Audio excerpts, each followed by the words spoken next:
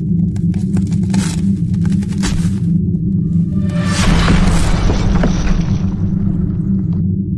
guys, welcome back to Fantasy Tips. Julian here for another very exciting episode. This one about my top 25 goalie rankings. Some big news for me in my world. I just got married this weekend and I had such an incredible wedding and ceremony. I had such an amazing amount of friends and family there, and it was just so wonderful, and I'm just so grateful that I have the support system and the friends and family that I do. Okay, enough about me. Before we jump into the list though, guys, drop a like and hit that subscribe button if you haven't already. Trust me guys, you're not going to regret subscribing to this channel. I'm constantly putting out videos, and throughout the season, I'll continue to do the exact same thing with weekly waiver wire drop videos. You name it, it'll be out. You do not want to miss out on that.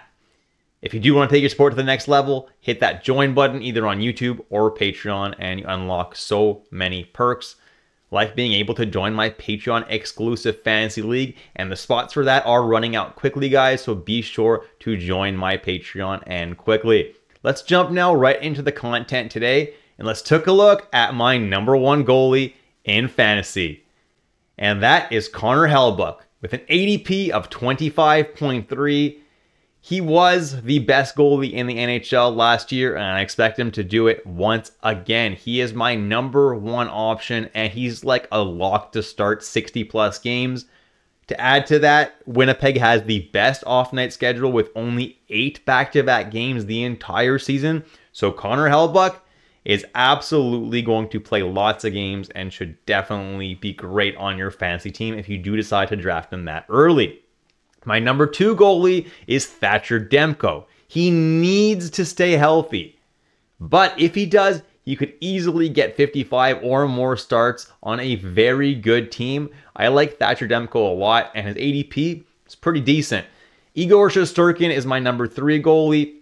He's also a very, very good goalie who will get about 55 starts on a top-tier team. Jonathan Quick was very good last year, so I think 55 is right around what Shesterkin will get as long as Quick is playing well once again. I think his ADP of 16.1 is too high. I'm not a fan of taking a goalie that early. I'd rather go for Hellebuyck around 25 if you are going to take a goalie that early. At #4, I have UC Saros, who's my favorite goalie in the league, who will start a lot of games for Nashville. 60+ at the very least on a much improved Nashville team.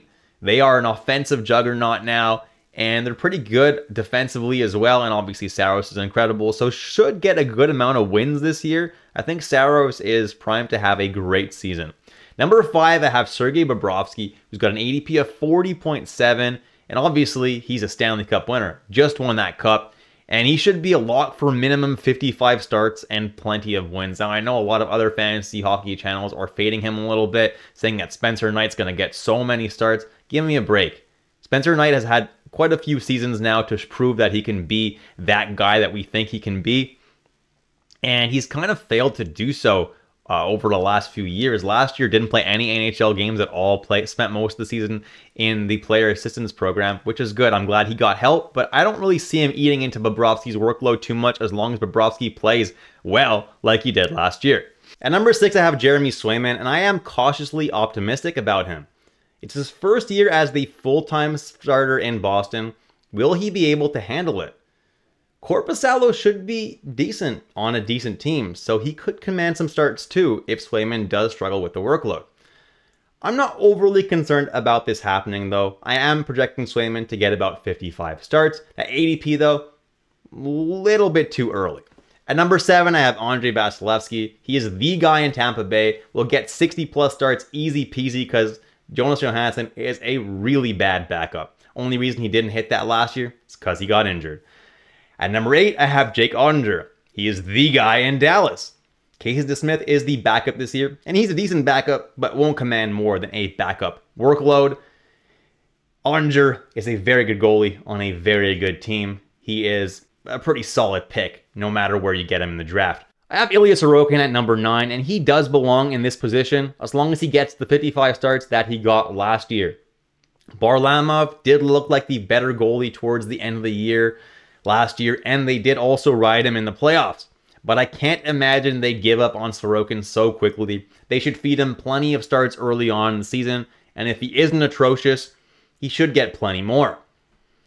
At number 10, I have Stuart Skinner, and he is one of the safest picks in the draft. Honestly, he's super not risky. He is the guy in Edmonton. I think that a lot of people hate on him, but he's a very good goalie and doesn't have a lot of competition. He's on a very good Edmonton team, should get a lot of wins. At number 11, I have Ukko-Pekka Luukkonen. He's the first kind of steal of the draft, all the way down at ADP of 90.3. He showed how great he could be last year. I am expecting him to be the full-time starter, about 55 games, with Reimer as the backup. I know a lot of other fantasy hockey channels have Levi listed as the backup, but I'm not seeing it, guys, because Levi, if they wanted him to play, why would they have signed Reimer? I think Levi is going to be their AHL guy this year. They're going to try to develop him as much as possible so that in the future, Levi is a really great goalie. But right now, I think this is UPL's time, or 6K as I like to call him on this channel. I like him a lot this year, got him at number 11. At number 12, I have Jacob Markstrom with an ADP of 59.1. New Jersey, after missing the playoffs last year, are one of the Cup favorites. Let's see if Markstrom lives up to the hype. I'm expecting a full starter share of games, about 55 or so, with Jake Allen absorbing the rest. At number 13, Jordan Binnington. He quietly had a very good season last year, with Hofer breathing down his neck, and I'm expecting the same from him this year, with Hofer continuing to breathe down his neck, about 55 starts or so, and Hofer getting the rest. At number 14, Alexander Georgiev is someone who I have big concerns about, which is why I've dropped him so much. I do think Justus Noonan is a pretty solid backup, and I can see him eating into his workload this year. There's no way he gets 62 starts once again. I think Noonan could, if he continues to play well and play better than Georgiev, could eat into as many as half of the starts in Colorado. At number 15, Linus Ullmark. Is he finally the answer for them in nets? I think so. Stats obviously won't be as good as they were in Boston, but I'm still expecting a pretty solid season as the full-time starter in Ottawa. I have him as my number 15 goalie. At number 16, I have Tristan Jarry. I'm projecting him for about 55 starts, but it could be less if Nedeljkovic continues to impress like he did last season at the end of the year. I'm not overly high on Jarry this year, which is why I have him at number 16. But I think Pittsburgh's not going to give up on him, and he's going to get the starts. And honestly, Pittsburgh should have a better year than they did last year. Jarry is a pretty good value at his current ADP. At number 17, Connor Ingram, I'm seeing about 50 starts with Vejmelka absorbing the rest. Utah's a bit of a better team as well, so definitely not a bad pick here. At number 18, could be the steal of the draft at this ADP all the way at 172.6. It's Joey Daccord. I'm seeing him getting about 50 starts with Grubauer getting the other 32, mostly because they'd like to give starts to Grubauer for whatever reason, but Daccord was amazing last year. He's a much better goalie than Grubauer. Grubauer hasn't been good in Seattle for like 3 years now. This is Daccord's time, and if you're getting him this late in the draft for a starting goalie on a pretty decent team, that is very good value. At number 19, I have Adin Hill. I'm projecting him only to get about 45 starts, and Samsonov to get the other 37. That'll allow them both to stay healthy, and Adin Hill should do pretty well under those conditions. At number 20, I have Frederik Andersen, and he is this low because of his massive injury risk. He could end up being a lot higher or a lot lower depending on his health. I'm seeing him, if he does stay healthy, getting about 40-41 starts with Kochetkov getting the other half of the starts, just so that they are actually able to keep Andersen healthy. At number 21, Samuel Montembeault is the starter in Montreal this year. I see him getting about 50 starts. Montreal is improving every single year with more and more young talent, and I see them being half decent this year. Montembeault should get about 50 starts, and Primo should get about 32 starts. I have Joseph Woll at number 22, and before you Leaf fans get all mad at me, I have nothing against Joseph Woll. I think he's a fantastic goalie. I only have him this low because I have serious concerns about him splitting starts with Solars. I think he will be the 1A guy, and he should command about 45 starts. But Stolarz probably sees about 37 starts himself. He is a seriously underrated goalie. I've been saying it for so many years, one of the most underrated goalies in the NHL, and I think he's going to play super well for Toronto and push for a lot more starts. At number 23, I have Philip Gustafsson. He should bounce back a little bit this year after a very disappointing 2023-24 season. I still see him as the 1A option in Minnesota, getting about 45 starts or so, with Fleury getting the rest. However, if they both struggle once again, they do have Jesper Wallstedt, who could come in as that number one guy. He's very young and very talented. They have to play well, otherwise they're done. At number 24, I have Darcy Kemper. And the reason there's 2 stars next to his name is because him being this high is contingent on him looking good in training camp. That's because LA also has Riddick and Copley for him to compete with. But I do think Kemper bounces back this year and is LA's 1A option. I do have him at 24. Just keep an eye on him at training camp to make sure that he's playing well and does get that number 1 spot. Number 25, I have Charlie Lindgren. He should split pretty evenly with Logan Thompson, who's a very solid goalie in his own right.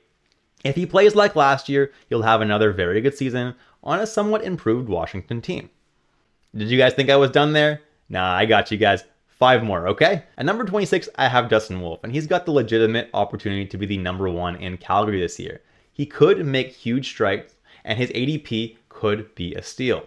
But he does have to prove it first. His ADP is 173.5, meaning that it could be an absolute huge steal if he does get a lot of starts and does play well in Calgary. They're not that bad of a team, and if you get him as a 3rd goalie, that's amazing. If you get him even as a 2nd goalie, that's not too bad. At number 27, I have Tarasov, and I see him as the number 1A goalie over Merzlikins. I see him getting about 45 starts or so, but honestly could get even more if he plays well, which I think he will. His stats last year were not bad at all, and I'm expecting him to continue to play pretty well. He is flying super under the radar right now. He does not even have an ADP and is only being drafted in 5% of leagues. At number 28, I have Logan Thompson as the 1B in Washington, and I can see him and Lindgren splitting starts pretty evenly, 41 starts apiece. It's going to be pretty hard to tell who's going to come up out on top on that, if any of them do, or if they're going to split completely evenly all season. If one of them obviously plays way better, they'll probably start commanding a few more starts. But for now, that's impossible to project. I have Logan Thompson at 28. At number 29, I have Peter Kochetkov. He is the 1B option in Carolina, but honestly could get exactly half the starts if that's what they opt to do, because they want to keep Anderson healthy. I think he might end up getting even more starts than Anderson this year, probably 50 starts or so, because honestly, Anderson always gets injured. So this ranking might be low, but it's hard to rank someone banking on an injury. So for now, he's down here at 29. At number 30, I have Stolarz. He is going to seriously compete for starts in Toronto this year, and I see him as a legitimate 1B option, getting about 37 starts or so. Could get even more, though, if he performs. I've been saying it for so many years. Stolarz is the most underrated goalie in the NHL. And that's it, guys. Did you like my list today? Did you agree? If you did or you didn't, let me know down in the comments. Let me know what I have ranked too high and what I have ranked too low in your opinion. Obviously, we're not going to agree with every single list. If we did, there'd be no point in watching these videos. Thanks so much for watching, guys, and I will catch you in the next episode of Fantasy Tipped.